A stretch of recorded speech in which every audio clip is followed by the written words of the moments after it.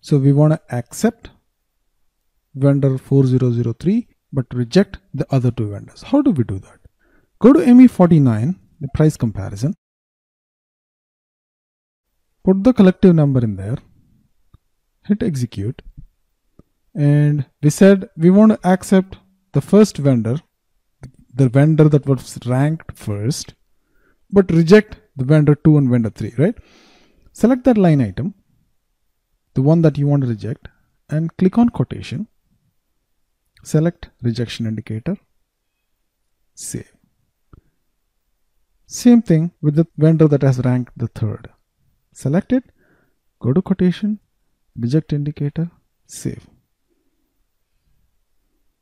That means that the first vendor is selected, but the second and third are rejected. So now we have to send the messages to the vendor saying, hey, you know what, you have been rejected. Go to print transmit, put the numbers in there. What are the numbers? 6, 7. If you don't know those numbers, that's fine too.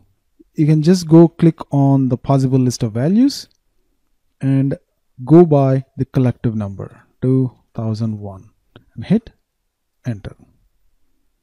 And it automatically picks up all the purchasing documents, the RFQs that we have created against that particular collective number. Click OK. Click OK. Now, we only need to send the rejection letter to 2 of these vendors. So select them and click output message. And if you want to see them, you just go click on display message. You can see that it's a rejection letter and it's related to the particular RFQ, when it was dated, what were the materials that we asked for, etc., etc. Now, we can also send an acceptance letter to the first vendor, right? And how do we do that? So instead of ABSA in the message type, ABSA is a rejection letter, quotation rejection, right?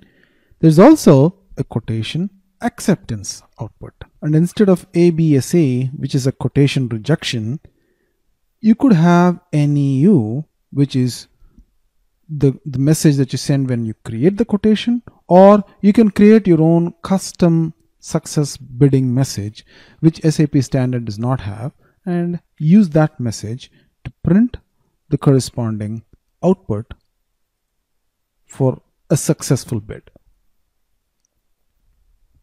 Now, this is not the message for a successful bid. It's a message that goes out when you issue the RFQ, but standard SAP does not have the successful message output, and in order to have that, you have to create your own custom message. Now, outputs and messages is something that we have not seen yet. We'll see that in customizing in one of the later chapters. But for now, just understand that it's going to be a message type here. You select a successful quotation message type as opposed to rejection, and select that RFQ number or quotation number and execute. Select that quotation number and click on output message. So this should send the accepted or successfully accepted message to the vendor 4003. So this completes the RFQ and quotation process. So what have we done here? We have asked for 100 kilos from these 3 vendors and asked them to submit a quotation. We have done that through the RFQ, step number 1.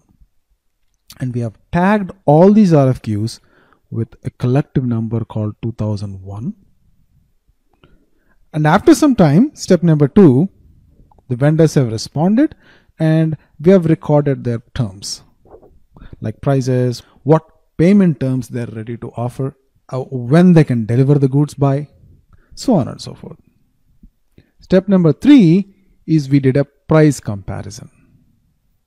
We did a price comparison between the different quotations that we received, and SAP helped us finalize which vendor offered the lowest price. And all the higher prices were rejected. We sent them rejection letters, and the successful bidder was accepted and we sent him an acceptance letter. So we have successfully completed the quotation process. Now what do we do?